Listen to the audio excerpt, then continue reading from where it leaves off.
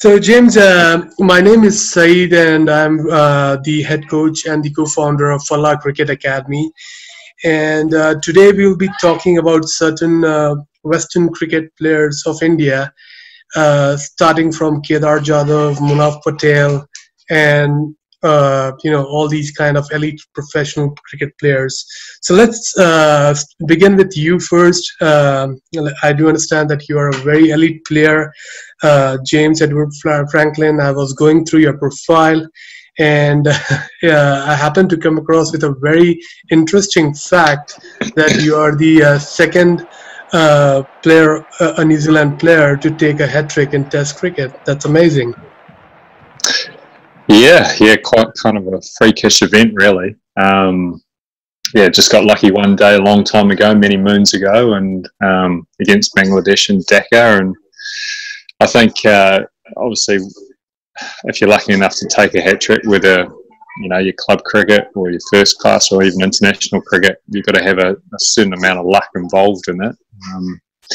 And I just happened to get lucky for 5 minutes or 10 minutes, however long it took, and the stars all aligned. And I also saw your first class record, and it shows a lot. It talks about close to 10,000 runs.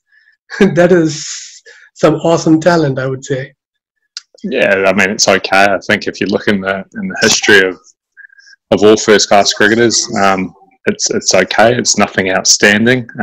What I guess I have been lucky with is the fact that I got to play professionally for 20 years and pursue a passion of mine for a long time all over the world, which is amazing. But the actual stats, yeah, they're okay. They're part of the story. I guess they kind of keep you being able to play year after year after year because it means that you're doing something right, you're performing. But the stats only tell one part of the story in the whole journey, I think, in my career.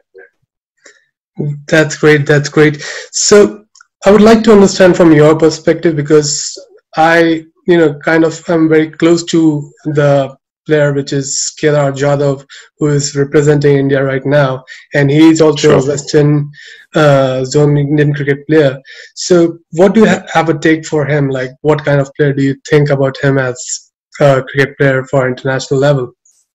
Well, special talent. I mean, there's so much talent in India, and that's the amazing thing with India, I guess, with having such a vast population. Compared certainly to where I come from, New Zealand, we've only got 5 million people, whereas obviously in India you've got millions, if not over 1 billion people. So it's just about, obviously, in India being able to find the talent and the academy systems, the private academies, the cricket infrastructure is hugely important in the pathway for young cricketers, and then obviously being able to pick out these true talents like Yadav. He's come to prominence, I guess, over the last few years through IPL, and then obviously in the Indian team and doing remarkably well. And I guess he's only at the start of his career in terms of international career, and trying to stay in that Indian setup and keep trying to perform where he can. And if he doesn't find himself in the Indian team, because we all know how strong the competition is to actually be in the playing 11 for India, whether it's T20, one days or test matches, it's incredibly competitive because there's so much good talent. You just got to keep at it. So look, it's wonderful to see the likes of Yadav involved in it. He's one of very many, very talented batters within the Indian cricket system that are all vying and competing against each other to try and be in that top 6, which is a good headache, I guess, for the likes of Virat, the likes of Ravi Shastri, to be going through and discussing all the time who actually is in their final 11 or in terms of batting for every game that they play, which must be exciting for them. So moving on to the other guy, which I personally know is Munaf Patel or Munna Bhai, and I believe he was your teammate in Mumbai Indian squad as well. So what do you have a take for him as well? He's a bit of a joker. Yeah, he's a hard case. Like I played against Munaf a little bit in international cricket first before we became teammates, and always found him, a challenging bowler to bat against, and very much a line and length bowler. Always at you, very aggressive.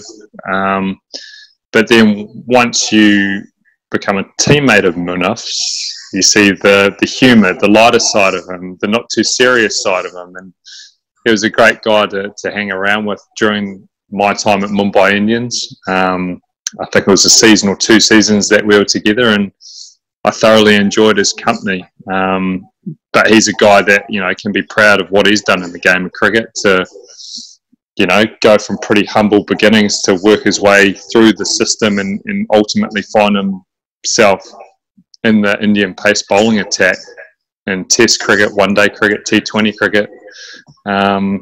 He can be immensely proud of that.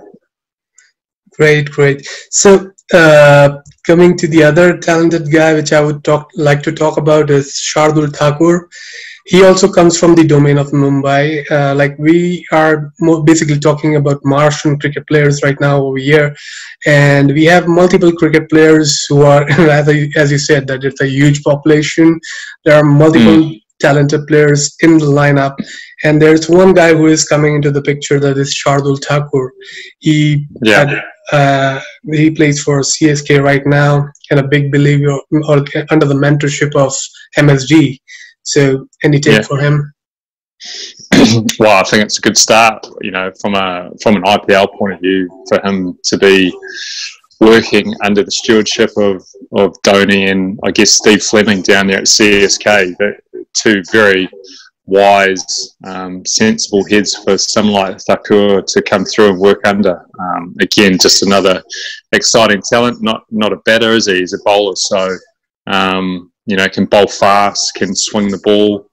And again, at the moment, the problem for him is, I guess, there's again such talent in the pace bowling stocks in India. So, he's part of that group of bowlers that are always going to be jostling to try and make the Indian team, whether it's T20 or Test matches. And it comes back to that.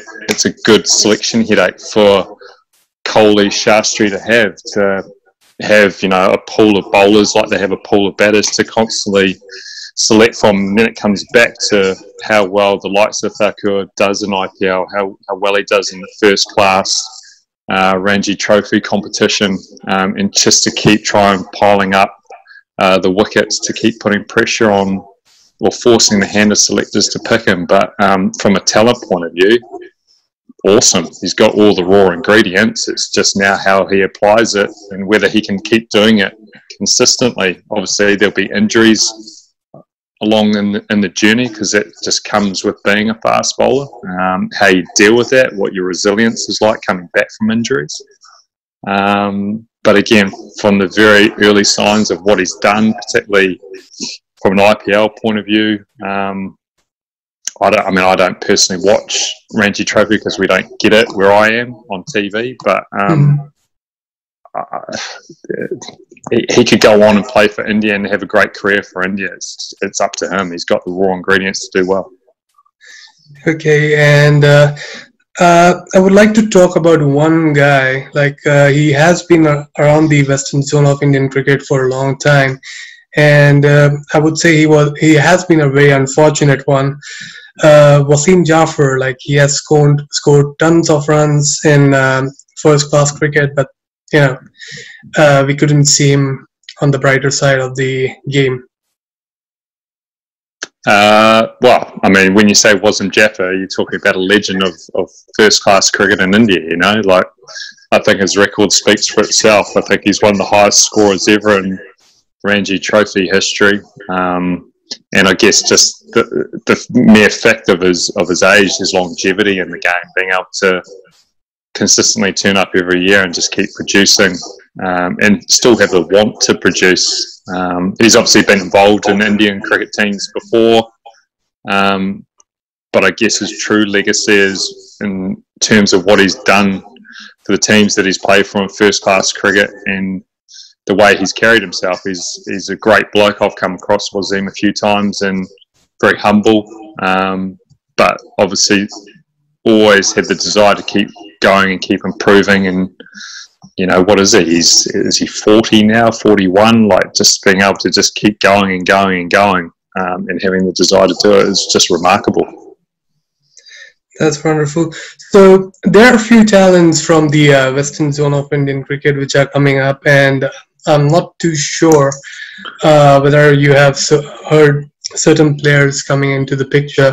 Like another guy who happens to be my brother, that is Sayeed Fallah. So I'm just going to talk very lightly about that, because you might not be aware about the Maharashtra cricket, but because we are talking about Kedar Jadhav, he's one of the fellow mates of them. So I'm going to share you the screen to show you their capability as to how they have been in their stream. So Sayeed Fallah, he's close to 400 first-class cricket wickets in domestic season. So just give me a hands up whether if you can see my screen. Can you? Starting to share with me, yep. Okay, so this is one of his bowling. Obviously, there are 400 first-class wickets, but then only one. Oh no, here it comes. Yep, left armour. Yeah, left armour. So he was kind of recognized by Yuvraj Singh in the recent first-class game. So when we talk about first-class game, what do you think when you were part of Mumbai Indians cricket squad? What did you understand? Like what a youngster should do for him to get into that particular spot where everybody is right now pertaining to IPL? Well, it's just going to come down to performances, isn't it? And whatever level of cricket he's playing at the moment. And I guess there's always got to be an element of luck in terms of timing and opportunity. Like if he performs at the right time, and then there's an opportunity potentially at a franchise where they're looking for a left-arm bowler, and he performs at maybe the time just before the IPL auction or for a period of time before the IPL auction, then that might work in his favour. All he can do is control what he can do, and that's run in, try and swing the ball, try and get wickets, try and win games for the team that he's in, and then selection further up sort of takes care of itself, if that makes sense. Train hard, look after your fitness, eat well, continually analyse his own game and look for areas that he can improve, talking with his coaches or mentors that he respects and trusts. And hopefully you put all that together, and that will lead to success in selection and higher honours further up. And if that's IPL, if that's maybe one day playing for India, the sky's the limit for any young talent.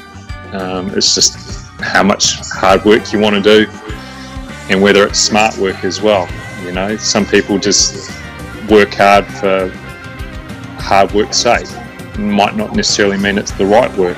So that's where the mentors and the coaches come in, and the guiding voices to try and keep you as an athlete or as a bowler in this instance on the right track to potentially where you want to head to. And it sounds as though this young bowler player wants to play IPL and ultimately play for India. So I think putting all that together is a good starting point to hopefully having longevity and a great career.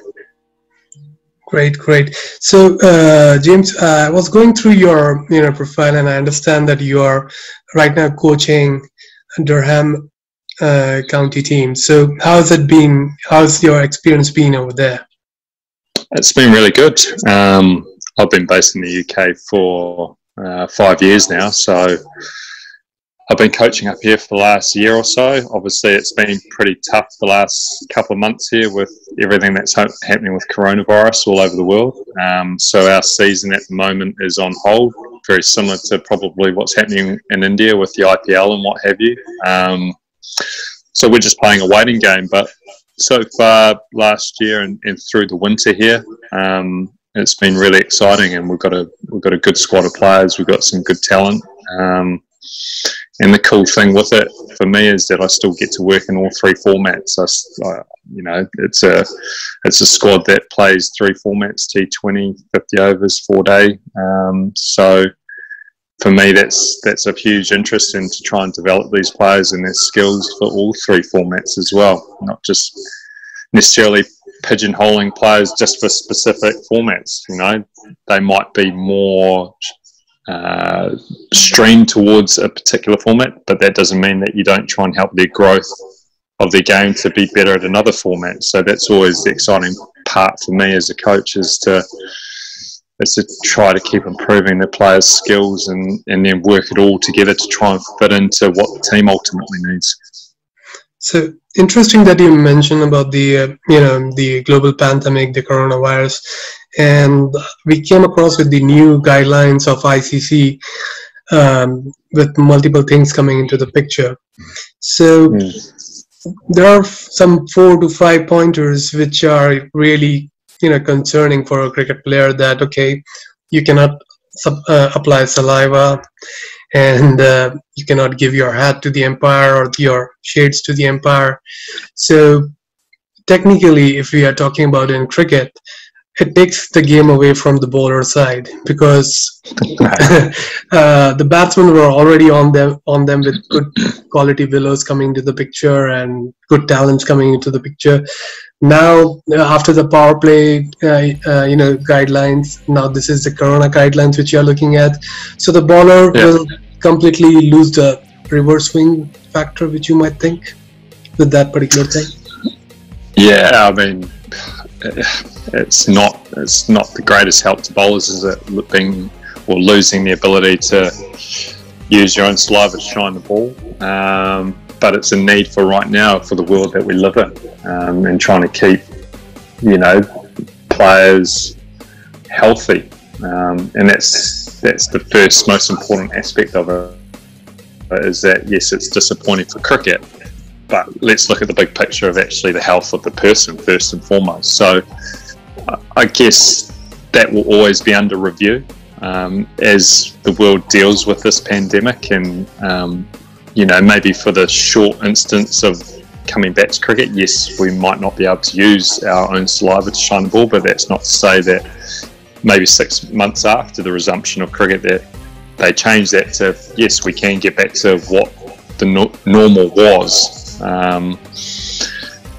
It's not going to be fun for bowlers, let's face it, straight up, and they might need to look at other measures of how bowlers will be able to shine the ball, if at all.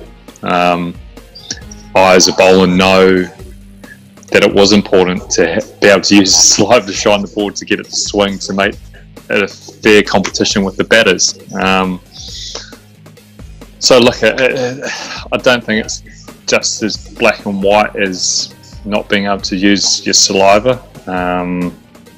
How they try and work it to make some sort of fairness for the bowlers, I'm not too sure. I haven't really looked at those new rule changes in too much depth myself, so on the face of it, it's not great, but the important part is the health and reducing the risk of potentially players getting infected with this COVID, because we don't want that.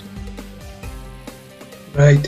So, would you suggest, like, technically, can we go with certain kind of options where, like, we use the new ball for the first 10 to 15 overs, and then if we want to apply the reverse swing factor, then we would have certain balls which have been already shined, all the shine part which is done in-house at the store, and the umpires could do those changes during those overs by obviously the captain's permission.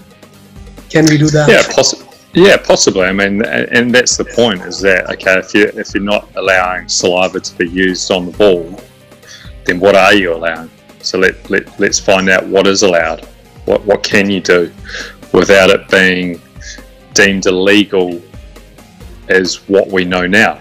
We're not allowed to tamper with the ball with your fingernail or using external substances. So if you can't use saliva, then what are you allowed to use? So let's find that out, because the bowlers do need something to try to make a fair contest. Saliva was used and was allowed to be used because you could buff the ball using your saliva, and that would aid the bowler in terms of shining the ball, which if you shine the ball would aid the bowler in terms of being able to potentially swing the ball. So if you're taking that away, then what are you giving the bowler now? So let's find that out. Right. So James, I have a few audience who have questions for you. So I have a young kid, 13 years old, all-rounder, left-handed. Hi, good evening, sir. I am Rupesh Chaudhary. I am batting all-rounder and I want to know how to play pull shot and what are the drills for it which I can do at home. I don't think it matters if you're left-hander or right-hander. I think a good drill to use is to firstly start with a tennis ball, and just getting underarms from a coach or a parent or a fellow teammate, and you try and get a bucket of tennis balls and just simple underarm drills where the person that you're working with, they go down on one knee, they underarm the ball sort of around your chest to shoulder height, and it's just a quick fire. So again, with a tennis ball, if you miss it, it's not going to hurt you. And you just try and keep your head nice and forward, and just try and play the ball and just trying to get your hands through the ball as quickly as you can. And then that can be progress if you feel like you're making good contact all the time. That can be progressed back to cricket balls. So you're taking, you're starting to get a little bit of, not fear factor, but you know that there's a bit of consequence that if you miss it, it's probably going to hit you on the body, not hard. And you always want to do this with a helmet, of course. And it makes you really watch the ball. And then once you start to get a good feel for that and you're feeling like you're making good contact, take it back to a bowling machine and start on a low speed. Whatever your technique is, you would have worked that out with your coach, but trying to get in a good position where your head's forward. You don't want to be neutral or back with your head. You always want to have that intent of going forward, and being able to snap your hands through the pull shot, always looking to try and hit mid-wicket at least. And then as you get comfortable with a lower speed, just start cranking it up a little bit. And as you get more comfortable, taking the speed up, maybe a little bit shorter. And then you'll all of a sudden find over a period of time, whether that's 1 month or 6 months, hopefully when you get to that point where you're, 70 miles an hour off your nose, feeling comfortable, that you'll look back and say, well, I started with tennis balls, now look where I am. And always trying to progress yourself that way. So I have one more guy, and there is a tournament which MI, that is Mumbai Indians, have initiated, which is known as Mumbai Indian Juniors. So he has been a top 10 run scorer into that particular league, and he has a question for you. Hello and good evening. My name is Ayush Pawar.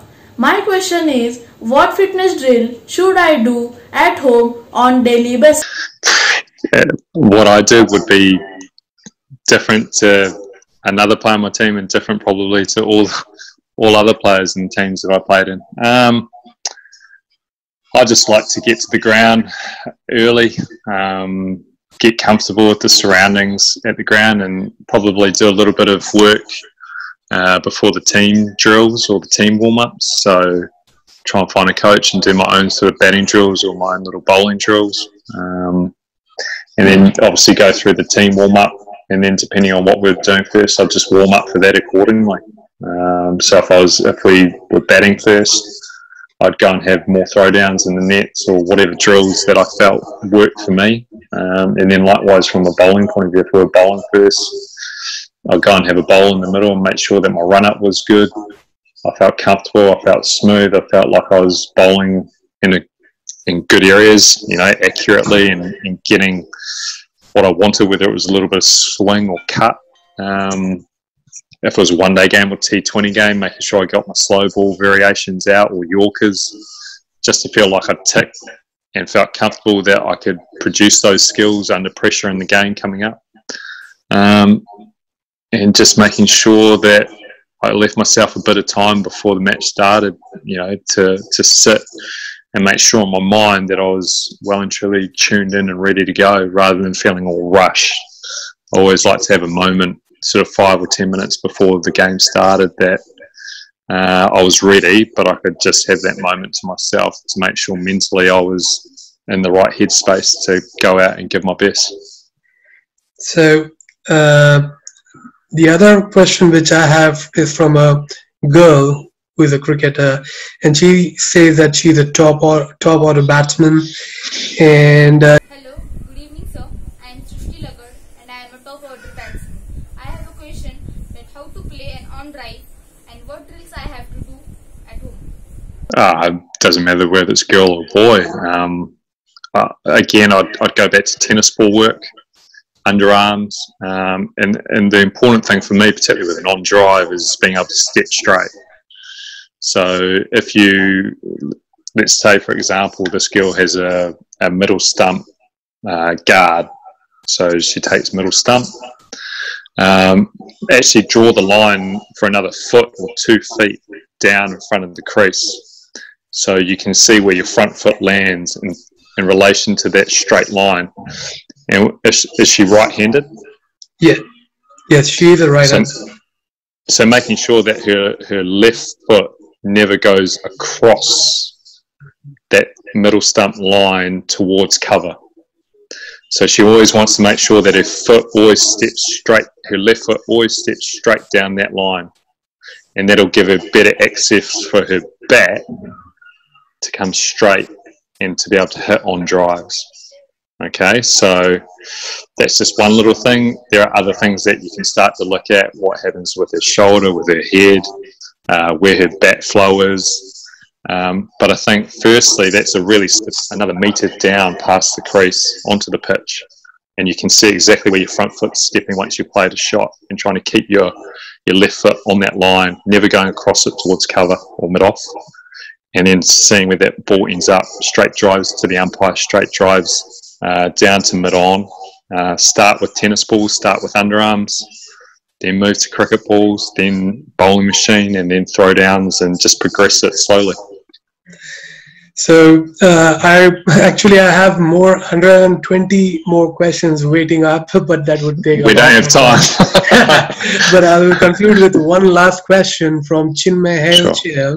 Hello and good evening, sir. I am Chinmay Helche. I want to know more on straight drive and some drills related to it. Slogging shot.